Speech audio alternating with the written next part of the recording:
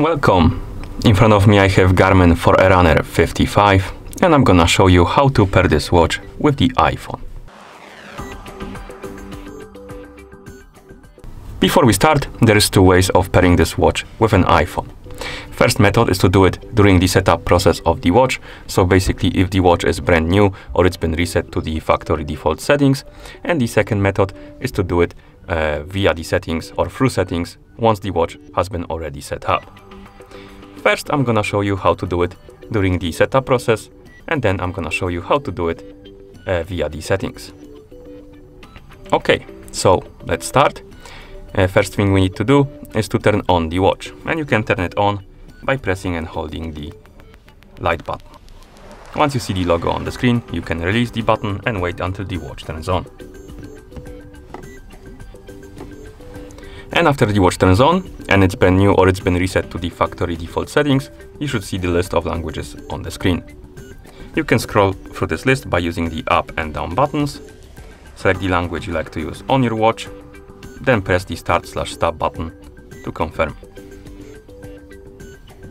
And as you can see, we're being asked if you want to pair the phone, or rather pair watch with a phone. Select yes, because we want to do it, and press the start/stop. The watch should enter the pairing mode. It looks like this. Basically, you have this animation on the screen. Now, we need to download and install the GARMIN Connect application on our iPhone. So make sure you have the internet connection and also make sure that the Bluetooth is enabled, because you will need Bluetooth to pair the devices. Once you have the internet connection, open the App Store. In the App Store, tap on the search. In search tab on the search bar, type in GARMIN Connect and tap search. On the list of apps, you should see the GARMIN Connect application with this icon. Tap on it to select it, tap on the get button to download and install it. And once the application is done installing, you can tap on the open button right here to open it. In the application, you will get a couple of pop-ups about the permission. This is the Bluetooth permission. This one is required, so we need to tap on OK.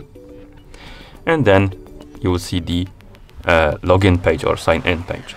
And you can create a new account if you don't have one, or log in into an existing account if you have one. I already have an account, so I'm gonna tap on sign in. But if you don't have an account, tap on create account and you can make an account there. Check the box, tap next. And now we need to enter the email address and password. So give me a couple of seconds. Okay. And once you're done entering the password and email, tap on next to continue and log in.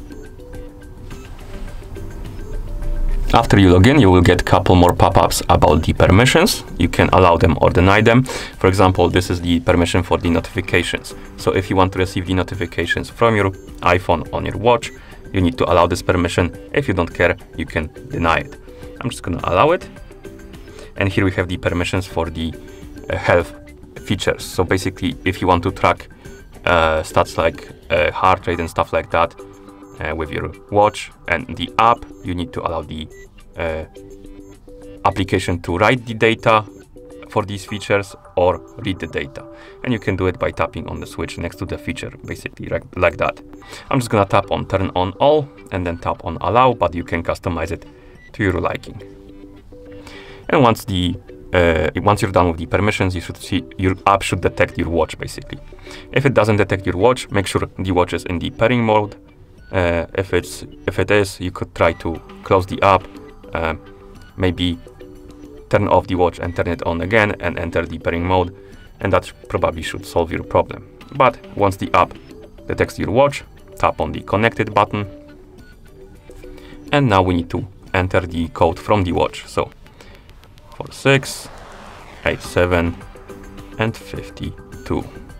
Tap on pair. Again, we have permission for the notifications. You can allow it or deny it. Now let's tap on next. And here we can set up sleep time or bedtime basically. So here you can set up the period of time in which you probably will sleep. So if you, for example, go to bed at 10 p.m. and wake up at 6, you can set it up. And what it does, it basically will allow you to use the do not disturb mode sleep do not disturb mode. So the do not disturb mode will be turning on automatically when you go to bed and turn off automatically when you wake up. So you can tap on the bedtime, for example, set the hour. For example, let's set it to 10:30 p.m. So come on, 10:30, like this. Then wake time rather, 6:30 a.m. and then you can tap on yes. And here or rather next, my bad. And here you can tap on yes or no. Basically, if you tap on yes, it will allow you to use the do not disturb mode while asleep. So you can turn it on automatically, or you can keep it disabled if you want. I'm gonna tap yes, but like I said, you can keep it disabled. And here we can send the recent training data to the watch. So if your app is, or maybe if you had your account for a longer period of time, it's not a new account, and you have some training data saved on it, you can basically send this data to your new watch if you want to. I'm just gonna tap on no and tap on next. And here we can allow the location permission. So if you want to track some maybe like activities like cycling, running, and you want to track it with your app, you need to allow the permission for the location.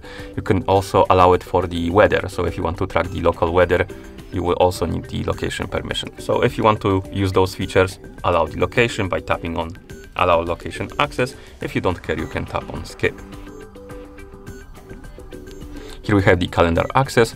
So if you want to receive the notifications about the calendar events and stuff like that, you need to allow the permission. If you don't care, you can tap on skip. And now we can tap on sync now button and tap on finish. And here we have the tutorial how to use the watch. You can go through it by tapping on next or skip it by tapping on skip. You can go through it. And once you go through the tutorial, you can tap on finish. As you can see, now we're being asked to set the location for the weather. You can tap on manage weather location. And here you can use phone location or use the fixed location, depending on your liking. If you tap on use phone location, basically it's gonna get the location from your phone, from your GPS on your phone, and give you weather from that location. And if you tap on use fixed location, you can basically point on the map from which the location should be taken, and it's gonna give you weather for that location. So if you select fixed location, you can tap on fixed location right here, and it's gonna open the map. You can zoom out like this, find the location, for example here. To set it, simply press and hold on the map like that, and then tap on set location. And now we're gonna get the weather for this specific location. Okay, now we can go back, and at this point you should see the home page of the app, My Day page. Here we have basically the app wants us to set up some more features like Garmin Coach, Live Track, and Safety. I'm just gonna tap on that now, but if you want to do it, you can tap on Get Started, and the app will guide you through it. But I'm gonna tap Not Now, tap on Got It, and as you can see, we have the main page. We can tap on More, Garmin Devices, and here we have our Forerunner 55. We can select it to open the device page for our watch. Okay. Also, we can use our watch now. It should be usable. So that's how you pair the watch during the setup process of the watch. And to pair it via the settings, it's quite similar, or rather not similar. Basically, we need to enter the pairing mode on our watch via settings. So I'm gonna unpair the watch quickly, remove device. Okay, now the watch is gone, as you can see. I'm gonna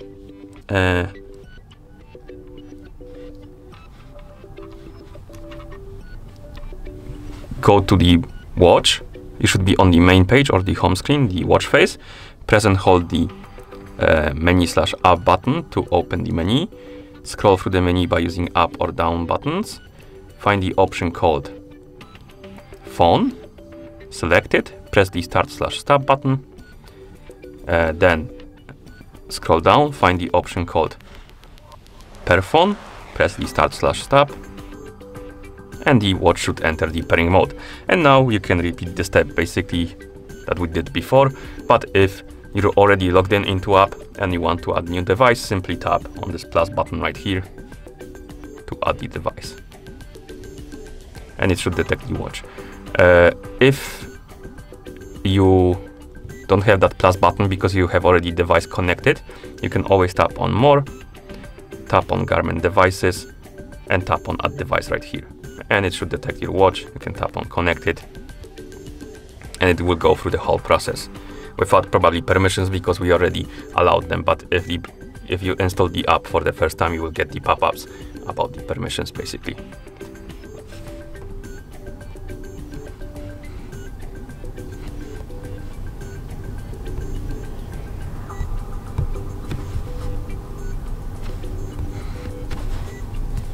And here we have it.